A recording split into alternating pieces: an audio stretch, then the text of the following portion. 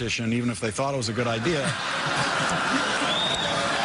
Oh my God. That is not a cigarette Zach Galifianakis pulled out on Real Time with Bill Maher. Well, I think we officially all know now where he stands on the great marijuana legalization debate. And Louis, you recently sat down with a lady who is all for it. Her name is Cheryl Shuman, and she's a fascinating woman.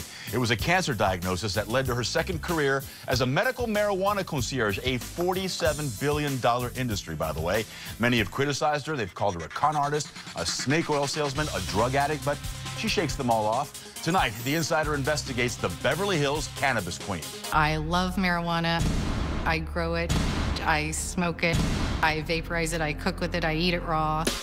Whatever you call her, the queen of cannabis or the Martha Stewart of marijuana, one word defines Cheryl Shuman: resilient.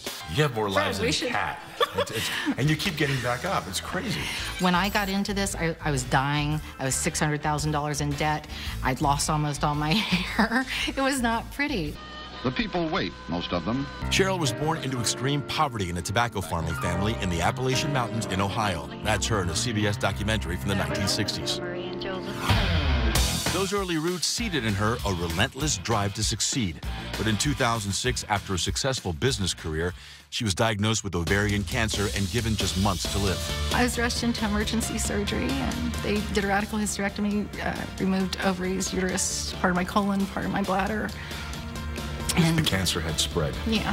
But there was a blessing hidden in that cancer. Yes.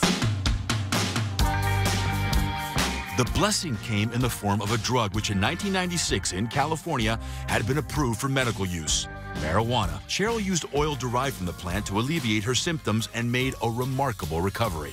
You reach a point where you'll do almost anything to have one last day with the people that you love and care about. Cheryl began growing the plant, and using her Hollywood connections, she started a Beverly Hills collective which caters to high society, literally. Her clients, A-list actors, agents, lawyers, and doctors.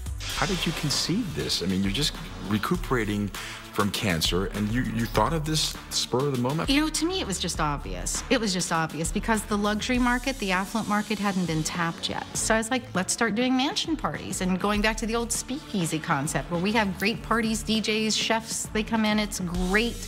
It's couture cannabis. It is couture cannabis. And the couture cannabis business is booming. Cheryl has grown her collective to include over 1,700 private members, all holders of medical marijuana cards as required by California state law. Hi there, it's Cheryl. We're out at the greenhouse. Just wanted to share this with you. It's really beautiful, as you can see. But her ambitions are much grander than cannabis-themed parties. She's building an empire, buoyed by over $600 million in venture capital money. She's also the executive director of Moms for Marijuana and has become an outspoken advocate for legalization. This is the very first chance in our lifetimes that we can change the course of history and show by living example that the American dream is still possible. Call it the pot-com boom, and one woman is planning to be front and center. But at the end of the day, you take a look at yourself and say, you know, what does my life really stand for? And when I see now that there's a good chance that I'm going to go down in history as the woman who led the overturn of a cannabis prohibition, that's what I'm proud of.